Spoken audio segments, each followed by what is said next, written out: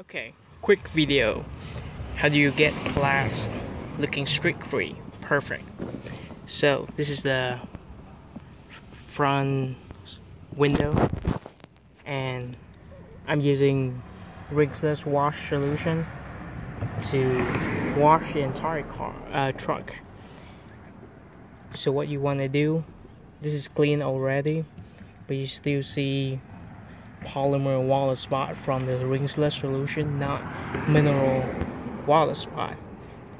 What I use is Costco microfiber towel, but there are two sides to it. One is a longer nap, which you would use for washing the car. And then there's a shorter nap. This is what you want to use for the window.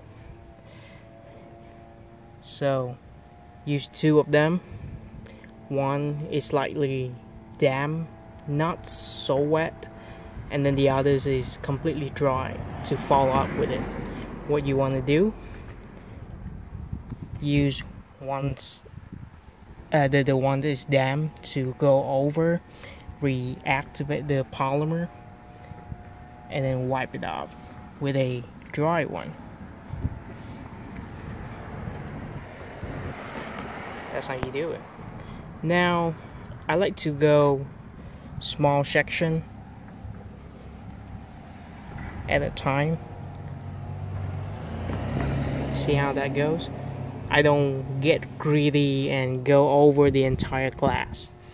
At which point they are dry. The polymer is dry again.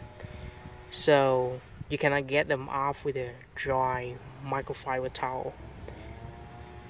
So you're gonna activate it by using a damp microfiber towel and then mop it out, if that makes sense.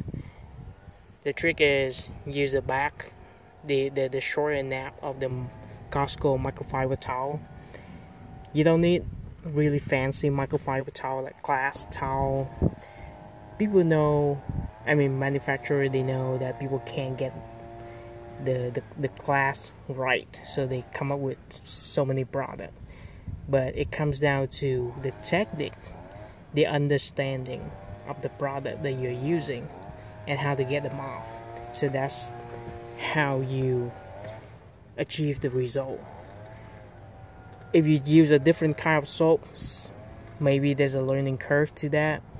What I use is Uber rinseless wash, and it leaves behind those polymer spots, not mineral water spot that will attack and hurt the paint or the surface, giving you all kind of white water spot.